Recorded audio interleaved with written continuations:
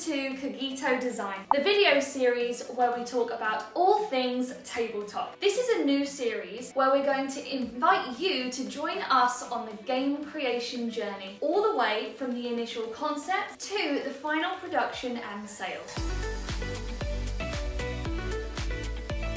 We are going to give you an inside look into the business of board games.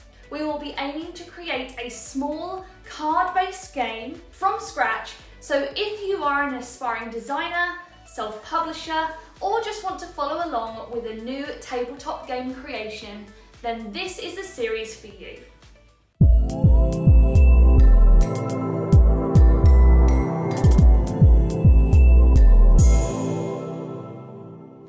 So this is the plan.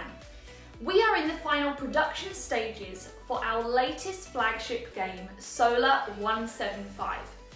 Now this is a bag building, area control legacy game for 1 to 5 players, set in a not too distant dystopian future. It is a giant monster of a game, far bigger than anything we have created in the past. And the real selling point is the world building. The game is full of gorgeous artwork and rich narrative to give players a rich, open world to explore and adapt to their own ends.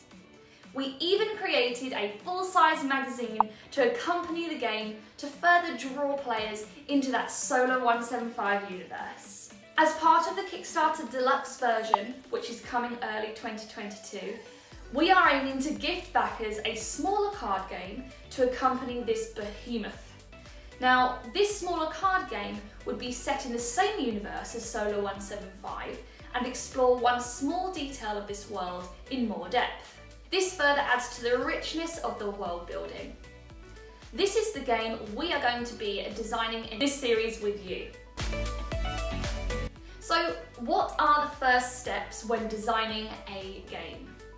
I always begin with one simple 3-word question: theme or mechanics? Answering this will open up the doors to creating a detailed design brief. So what do I mean by theme or mechanics? Well, this is often the 2 different starting points designers use when making a game.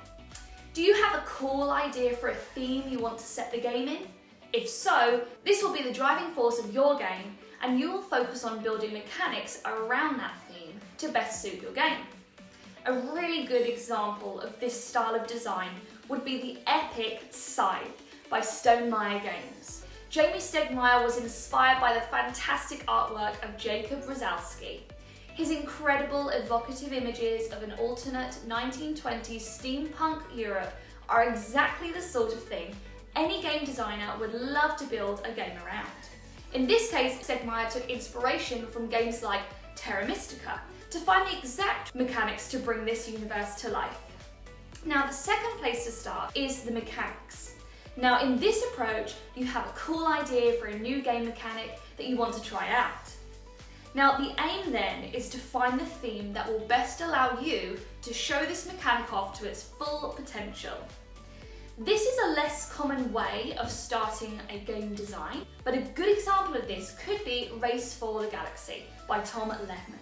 This game was innovative in its use of simultaneous card play, which drives the game forwards and removes player downtime entirely. Something which is great if you are as impatient about analysis paralysis as I am.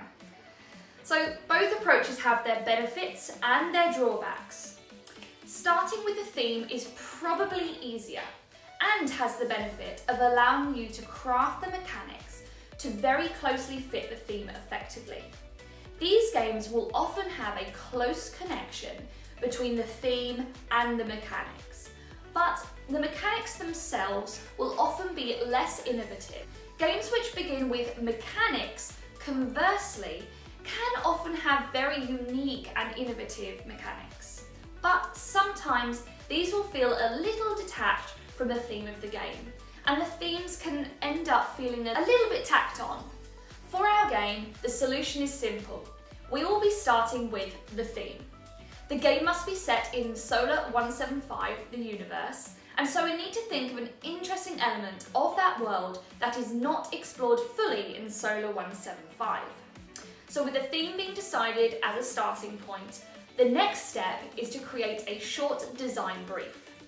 Now, this brief will help focus our creativity towards a specific vision and help us to understand what success will look like when or if we achieve it. If you are thinking about designing a game, then this is often an overlooked but very, very important first step. So here is the design brief for our game. Number 1, we always put this first. The game must be fun. If it isn't fun to play, then what is the point?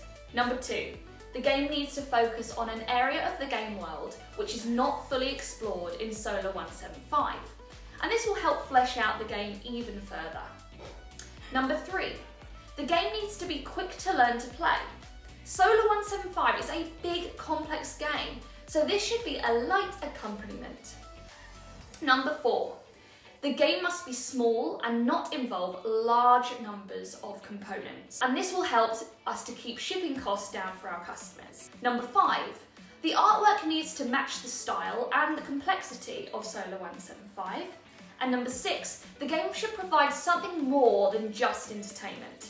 Players should leave that game table with a little more knowledge or even an improved skill.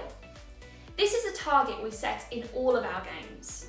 We want to make sure that players feel the time they invest into playing our games is well spent. And there it is. The journey starts here. Now, in the next episode, we will be exploring the aspect of the world that we want to develop a game about and the first stages of the design process. So if you are interested in designing along with us and being part of the production of this game, then please follow along in the comments. And did we miss anything important from the design brief? Are there other places to start other than theme or mechanics? We'd love to hear your thoughts. Thank you so much for watching, and we'll see you next time. Bye!